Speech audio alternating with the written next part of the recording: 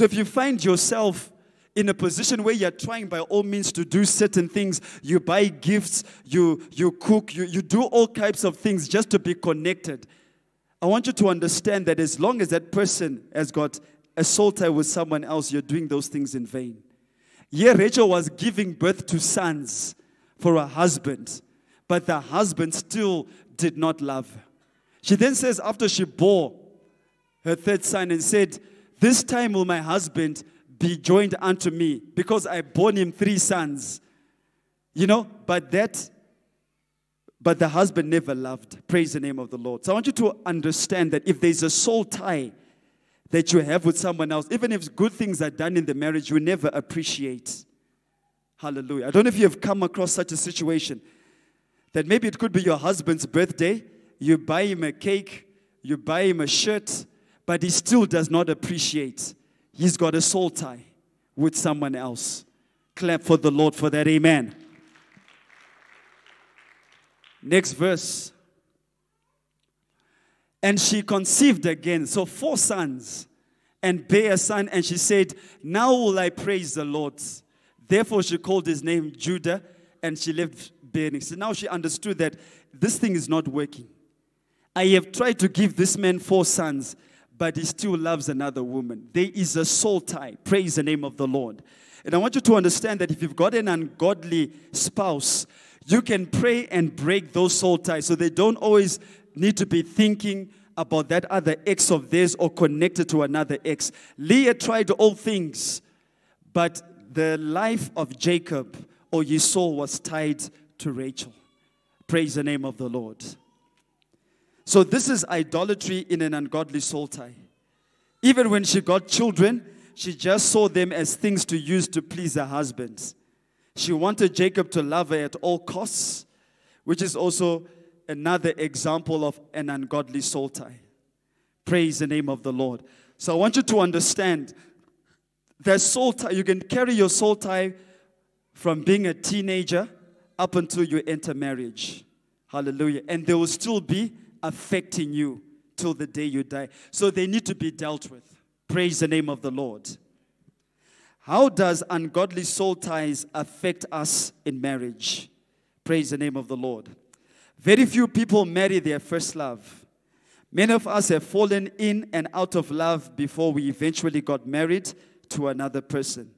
We promised to marry, then we did not. In some cases, there was blood covenants that were formed. Or in some cases, divorce took place immediately after marriage. All these people still affect our lives, though we are no longer in the relationship. How? Sometimes involuntary thoughts, you don't want to think of them, yet you do. So sometimes you don't want to think about the relationships that you had in the past, the partners that you had in the past, but sometimes those thoughts keep coming back. That is a sign of an ungodly soul tie that's still lingering. Erotic dreams or sex in the dream, even though that person might have died a long time ago, is also a sign that there's still a negative soul tie. When you see all that is when you see all that, it is an indication of an ungodly soul tie. Why? The connection was not broken.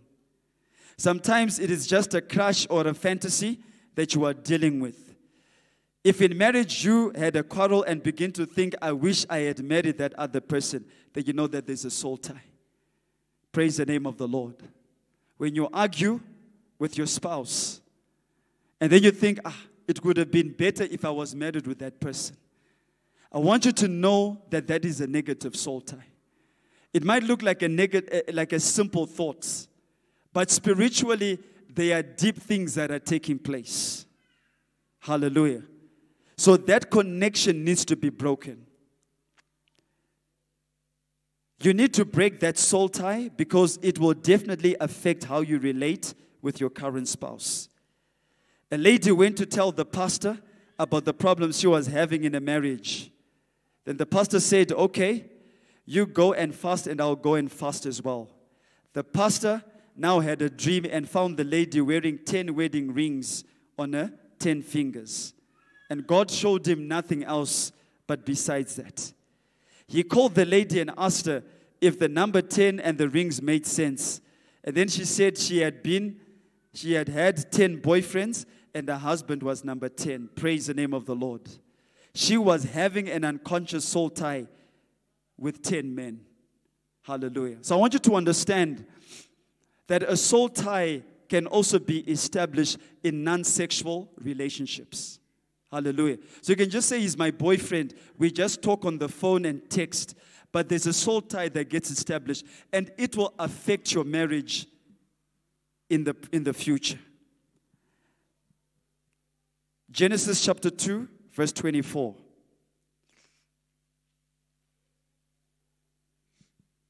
Therefore shall a man leave his father and his mother, and shall cleave unto his wife, and they shall become one. So I want you to know that there is a call for individuals to leave things that they've got soul ties with. Praise the name of the Lord. You know, in some marriages, some husbands cannot do anything without consulting the mother.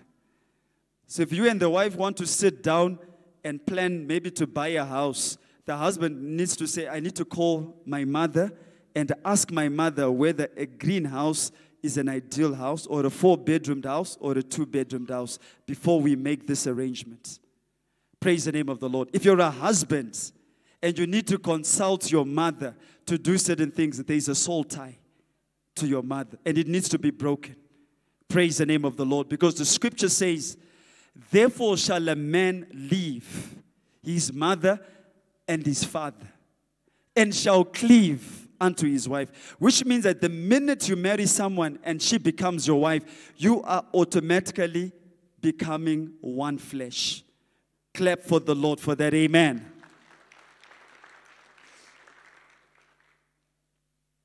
So if you're a man and you're a married man and you say you need to consult someone that's not your wife, I want you to know there's a soul tie. Your wife and you have become one, which means whatever you're thinking of is the same thing that your wife is thinking of. The minute you just agree, it's good to go. Hallelujah. So this one is going to husbands. Whenever you consult your family about a specific issue, then you know that there's a soul tie and it needs to be broken. The one flesh relationship that the scripture is talking about is reserved for marriage. It is not safe otherwise. So do not have one flesh with your parents, with your mother or your father, but only become one flesh with your wife, as the word of the Lord is saying. Paul tells us that if you sleep with a prostitute, you are one with her. Now, if the Bible tells us that you can form oneness with a prostitute whose name you don't even know, what are you trying to establish? 1 Corinthians chapter 6, verse 16.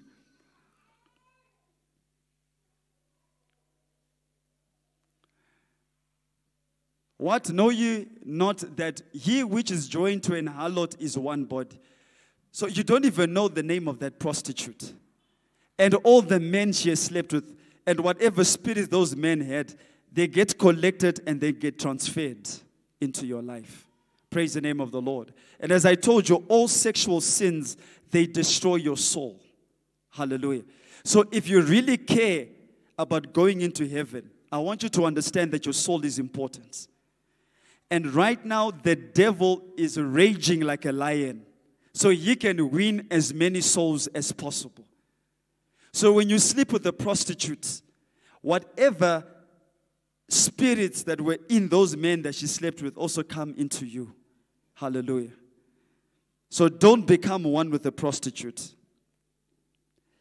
And when you become one, there will be an ungodly soul tie. Anytime there is fornication or adultery, you are forging into an ungodly soul tie with that person. And that soul tie will one day affect your marriage unless it is broken. So when two people are standing at the altar to get married, you find 3 invisible other men on the side of the sister. So the sister is there, but there are other men standing there. The man is standing there. There are other spiritual women standing there. So when the two of you physically say, I do, you're also saying, I do to those invisible ones. Hallelujah. Praise the name of the Lord. So I want you to understand that it is very, very important for you to understand that even if one day, as a young sister or a young brother, you want to get married, make sure you break any ungodly soul ties, because they'll also come in the marriage. That's why you find out in some marriages, there's always some funny behavior, because the spiritual person that you can't see has taken effect. Hallelujah. You don't even understand why the wife is shouting at you.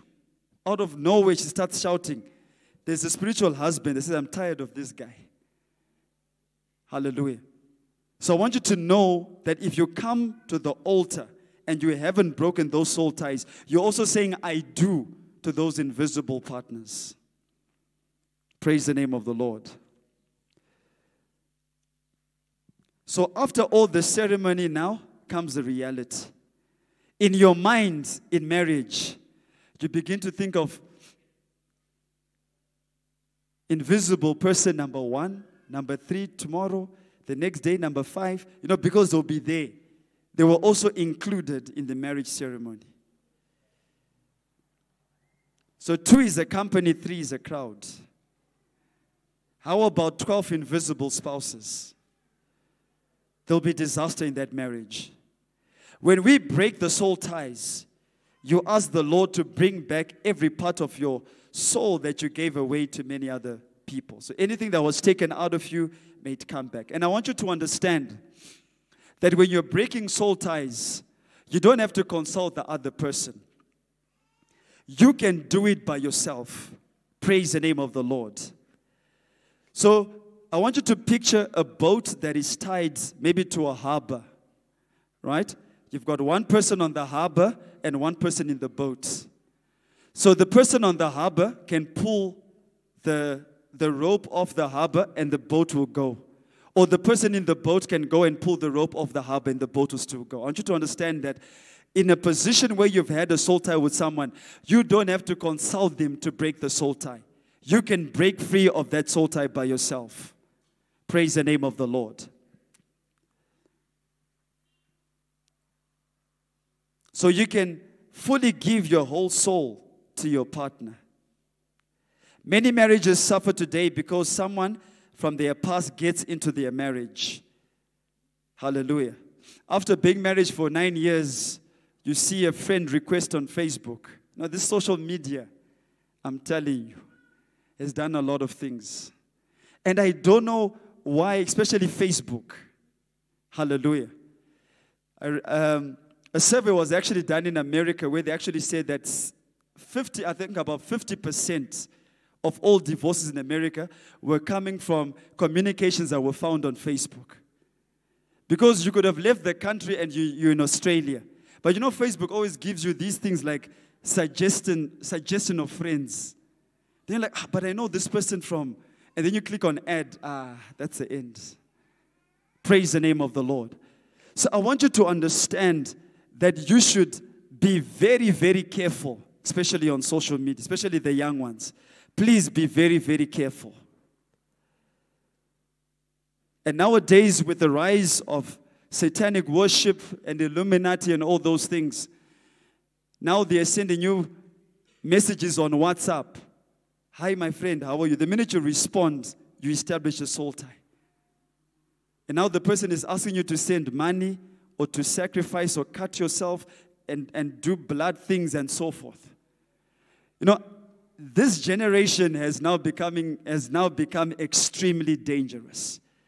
If you are not careful, you establish a soul tie with someone that you've never met.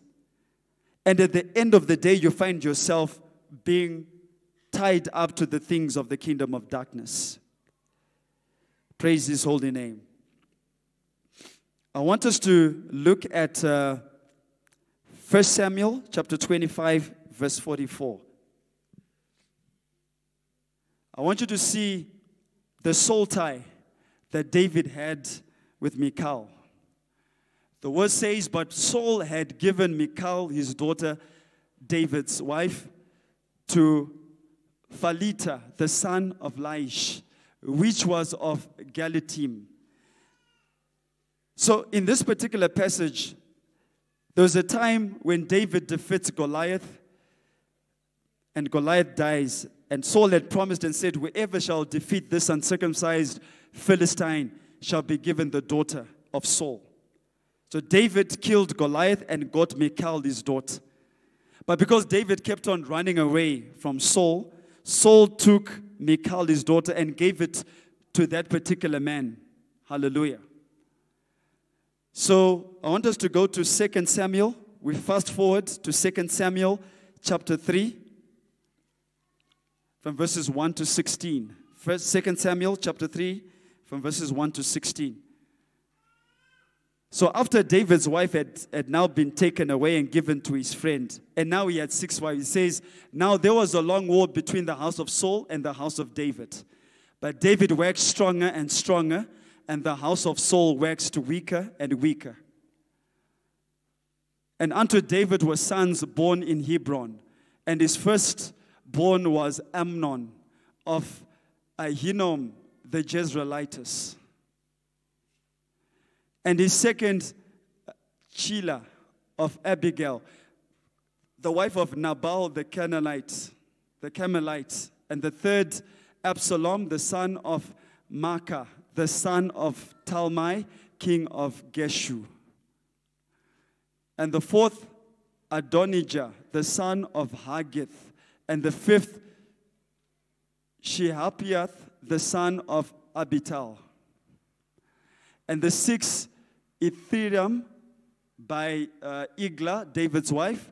These were born to David in Hebron. And it came to pass while there was war between the house of Saul and the house of David, that Abner made himself strong for the house of Saul. And Saul had a concubine whose name was Rizpah, the daughter of Aiah. And Ishbosheth said to Abner, wherefore hast thou gone in unto my father's concubine? Then was Abner very wroth for the words of Ishbosheth, and said, am I a dog's head, which against Judah do show kindness this day unto the house of Saul thy father, to his brethren and to his friends, and have not delivered thee into the hand of David, that thou chargest me today with the fault concerning this woman? So do God to Abner, and more also, except as the Lord had sworn to David, even so do I to him. To translate the kingdom from the house of Saul, and to set up the throne of David over Israel and over Judah, from Dan even to Beersheba. And he could not answer Abner a word, because he feared him. And Abner sent messages to David on his behalf, saying, whose is this land? Saying also, make thy league with me, and behold, my land shall be with thee, so bring about all Israel unto thee. And he said, well, I will make a league with thee, but one thing I require of thee, that is, thou shalt not see my face, except thou first bring Michal, Saul's daughter, when thou comest to see my face. And David sent messages to Ishbosheth, Saul's son, saying, deliver me my wife Michal, which I espoused to me for 100 foreskins of the Philistines. And Ishbosheth sent and took her from her husband, even from Phaltiel, the son of Laish. And her husband went with her along weeping behind to Bahurim. Then said Abner unto him, go, return. And he returned. Praise the name of the Lord. You see, I want you to understand that in this scripture, David was married to 6 wives. But because he had a negative soul tie with Michal, Michal was already given to another man. But he said, I want my wife back. Hallelujah. And he says, I will not talk to you, Abner, up until you bring my wife back. Praise the name of the Lord. This is an example of a negative soul tie. You've been married with 6 wives, but you still want your original wife back, the one that was already taken away. So I want you to understand, and I want you to see what was despicable about this script. The husband, you see, is following a wife, crying behind her, up until she's given to David, and then he's told to go back home. You know, now the husband that's going back home also has a negative soul tie to Michal. David also had another negative soul tie to Michal. And both their marriages are not working. If you remember in the Word of God, even David got to an extent where he then killed the wife. He killed a man called Uriah to get his wife. Hallelujah. Negative soul ties will always allow us to do these unusual and mysterious things. So David had 6 wives, many children, and you would think 6 wives would keep him busy. And also as a king, he should have been very busy with the things of national importance because he was a king. But what did he say to Abner? If you want me to talk to you, bring back my wife. But she was already married to someone else. Hallelujah. So you find out that there are some men, even up until today, that once you get married, they nag you. Hallelujah. It's because of that negative soul tie, and it needs to be broken. David was married, and Michal was also married. So Satan is still using soul ties to break homes today, even among Christians.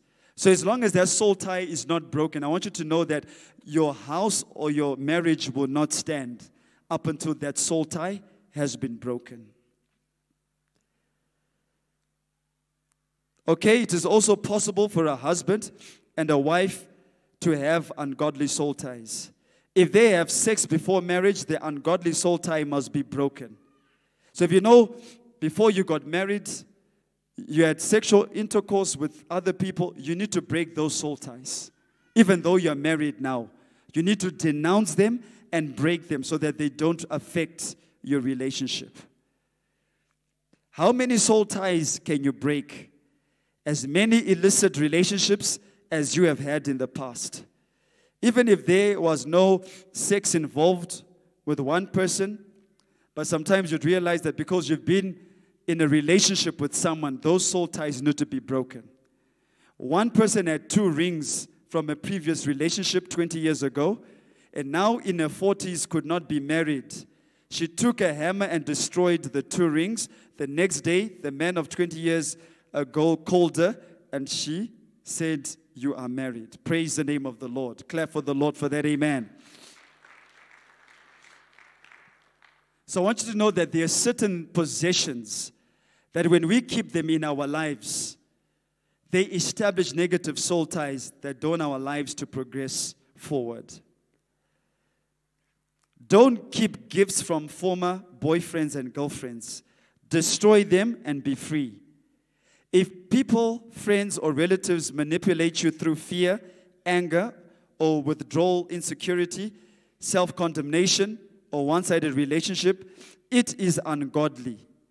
Only God must control you and not any man. Your worth cannot come from the way people treat you or talk to you. Any relationship that does not build you up, you don't need it, walk away from it. Any relationship that abuses you verbally, physically, emotionally is ungodly. So you need to break those relationships. I know there's a culture where, especially in the African context, for black Africans, where most women stay in abusive marriages for the sake of not being blacklisted in society. You know, so some women get physically abused, emotionally abused, you know, and remain in that marriage for the sake of their children or for the sake of not being told by society that you were rejected by your husband. That soul tie needs to be broken. You can form ungodly soul ties with teachers or with doctors. Maybe you still dream getting tormented by teachers who irritated you. Do not allow a teacher to oppress your child because they cannot relate with their bosses later on in life. So whenever you notice that your child is complaining, that my teacher shouts at me, my teacher beats me, you know, as a child, don't just say to the child, you are naughty or don't do anything. Make sure you tackle that particular matter because it will affect the child as they grow up. They will establish a negative soul tie. You know, like, even for some of you, you still remember your certain teachers in primary school because of the way you were treated. That's a soul tie. So if your child comes to you and complains about a specific teacher, make sure you address that issue so that it doesn't affect them when they grow up. We must be free at all costs in Jesus' name. We must respect our boss. Actually, if you don't respect your boss, then you're not following what the word of the Lord says, which says, honor those that have got authority over you. But don't idolize them. Child molestation is a problem in Africa because we live with all kinds of relatives. House girls, house boys, all can molest our children. And this opens up the door for demons to torment them through ungodly soul ties. So I want you to know that you are the guardians of your children. Hallelujah. Speak to your children. Tell them that when anyone touches you appropriately, come and tell me. You know, if you become a lion of a parent, the child, when they come across these situations, will not come and tell you because they know you're going to explode. When you've got children, tell them nicely, treat them nicely, so that these children will not have an ungodly soul tied to them. Not every maid that you have in your house is godly. Praise the name of the Lord. Amen. So I want you to know that when you talk to your children and you tell them that whoever touches you inappropriately, come and tell me. When the children come, you can actually stop a negative soul tie from being established to your children. Hallelujah. Demons are transferred into the child's. Sexual impurity, lesbianism, homosexual spirits are also transferred. So I want you to know that the devil will have a legal right to do things to your children when certain things happen to them. Praise the name of the Lord. So even as we are going to pray today, you pray and you denounce any type of negative soul tie upon your children. Bitterness, anger, insecurity, fear of the dark comes through being molested early in life. The cross of Calvary is the answer. Molested people also become molesters themselves. If a child is too sexually aware early in life, you must help them quickly. As parents, we have full authority over our children and can deliver them. Also, with our parents, we may have ungodly soul ties. So it's also important as well, as we read in the book of Genesis chapter 2, that the man needs to leave the father and the mother. Some of these negative soul ties are established with parents. So you find out in some relationships, the man will not marry the woman as long as the mother is not happy. If your mother is not happy with your fiancé, you don't marry her. Soul tie. So be careful.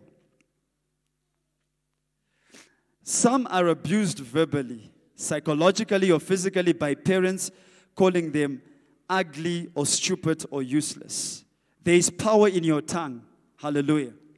So when it comes to your children, do not give them these ungodly names, that you are stupid, you are clever, you are useless, and that affects the child. Those words create a soul tie to the child. And when the child grows up, there is no confidence. There is no self-determination. And most of the children end up getting involved in suicide. You know, there's a time when I asked myself, I said, how does an 11-year-old know how to commit suicide? So some of the words that you speak to the child, they create a portal to allow the devil to bring thoughts into the child. Hallelujah. So as long as you are speaking negative words to the children, the devil puts things into the child. Hallelujah. So be careful, parents, about words that you speak to your children. They establish negative soul ties. Some are hated by their parents because of the way they were conceived. Some were abandoned by their parents. So when we marry, we must break ungodly soul ties with our parents. African men, hear God's word and cleave to your wives.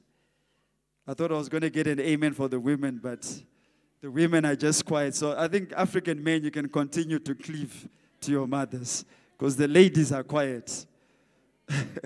Okay, can I get an amen from the ladies? Hallelujah. And married women know what I'm talking about. It is a problem for men to leave them, especially their mothers. I don't know why. It is a problem. Please know where the battles are. Not with people we can see, but with invisible entities. You need to break ungodly soul ties with that father or mother who died several years ago. So even if your mother or father has passed away, break those soul ties. Some of you cannot sleep during the night because you're thinking of your mother, thinking of your father, but they died a long time ago. And some of them even died in the Lord, which should give you peace that they are with your Father in heaven. Hallelujah. So I want you to know that when you're still thinking of your dead parent, that is an ungodly soul tie. God is your Father. Clap for the Lord. Amen. And He's alive.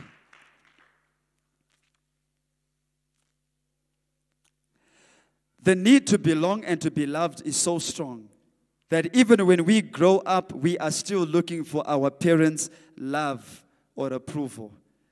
You know, you go to your father or a mother and you say, "How do you see my fiance?" You know, we always seek that approval. Amen. I know women don't have that problem. It's only men. Hallelujah. So if you're a young man and the Lord has spoken to you to get a certain sister, I want you to understand that all you need is God's approval and not man. You have deep wounds and you are going to keep wounding others as you keep looking for this parental love.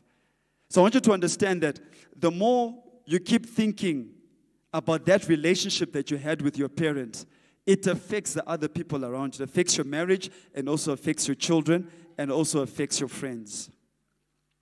You must break that ungodly soul tie and accept the love of Jesus so you can be free. So as long as that soul tie is not broken, you will always be under the bondage of that particular entity or that individual. You can form soul ties with your doctor because you trust them and bear your heart to them. If your doctor is negative and speaks negative words, they will happen. If you believe all they say to you because you trust them and they are people of authority, you must never accept those predictions from your doctor, and you must break all negative soul ties with them. Because some of the times, the doctors can tell you that, no, you've only got 2 months to live. And because you accept what the doctors tell you, it eventually happens. Hallelujah.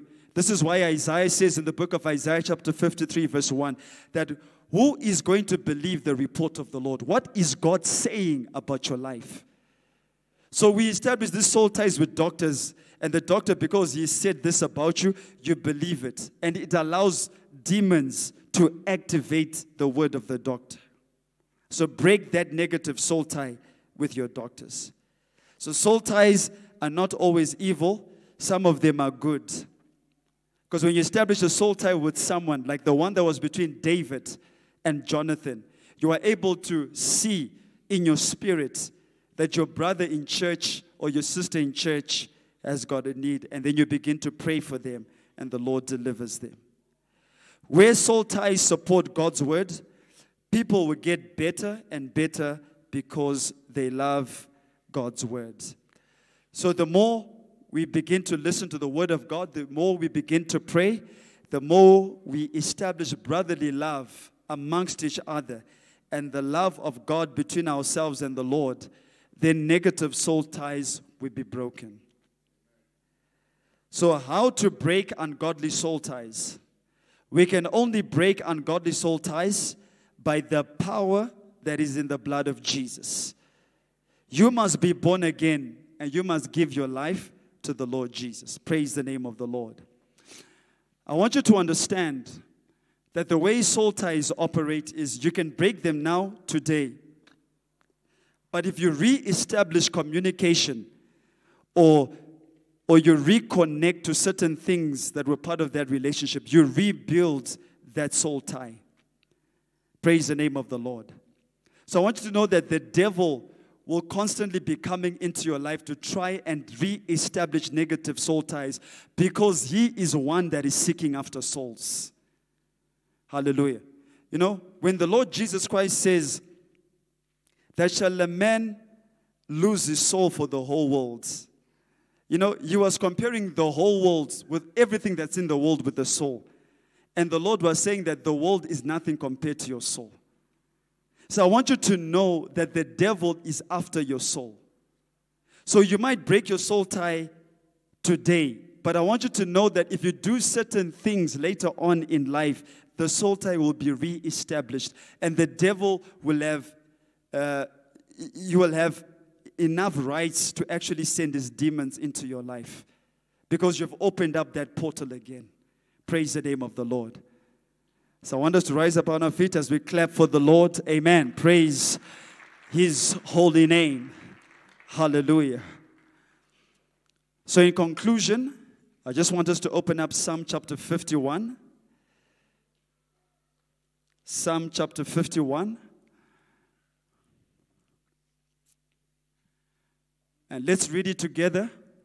We can start where it actually says, have mercy upon me. Have mercy upon me, O God, according to thy loving kindness, according unto the multitude of thy tender mercies. Blot out my transgressions. Wash me thoroughly from mine iniquity, and cleanse me from my sin. For I acknowledge my transgressions, and my sin is ever before me.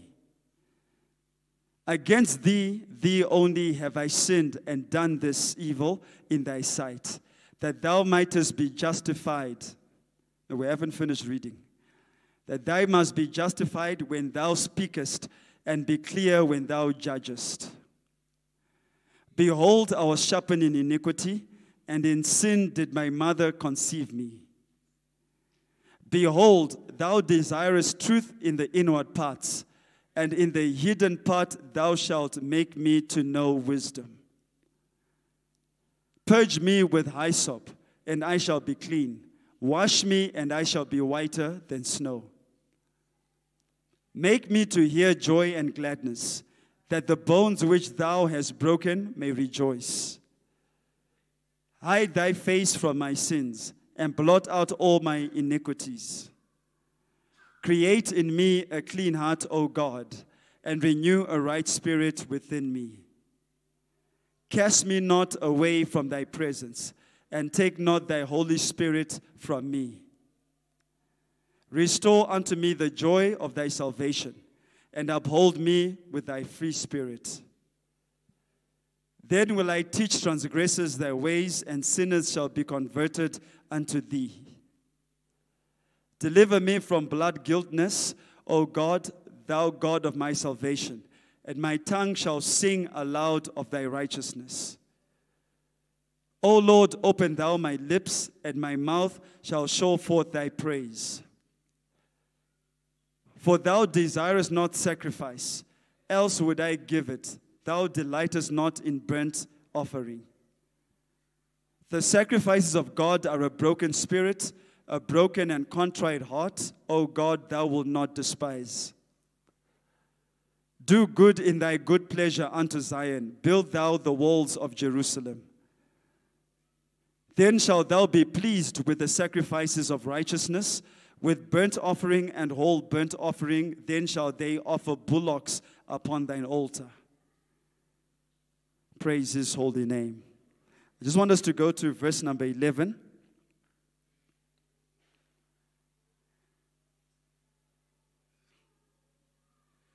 You see, the word of the Lord says, cast me not away from thy presence, and take not thy Holy Spirit from me. I want you to know that when we decide not to break these negative soul ties, or go against the word of God and keep those soul ties connected to us, I want you to know that the Spirit of grace will leave us. Hallelujah. And the Lord will take his Holy Spirit away from us. Praise his holy name. Cast me not away from thy presence, Lord, and take not thy Holy Spirit from me. Restore unto me the joy of thy salvation, and renew a right spirit within me. Cast me not away from thy presence, O Lord, and take not thy Holy Spirit from me. Restore unto me the joy of thy salvation, and renew a right spirit within me. Create in me, God, create in me a clean heart, oh Lord, and renew a right spirit within me. Create in me, God, create in me a clean heart, oh Lord, and renew a right spirit within me.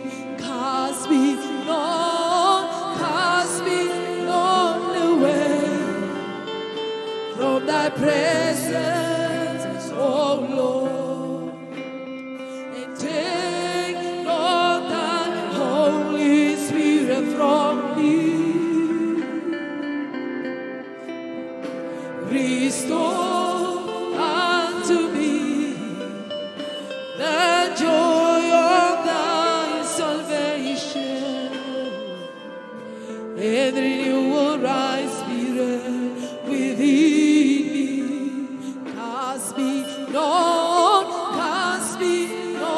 away from thy presence, O Lord. Take not thy Holy Spirit from me. Restore unto me the joy of thy salvation, and renew a right spirit within. Hallelujah. I want you to put your right hand on your heart, and I want you to raise your left hand to the Lord. And I want you to repeat these words after me. Say, Lord Jesus, I come to you today.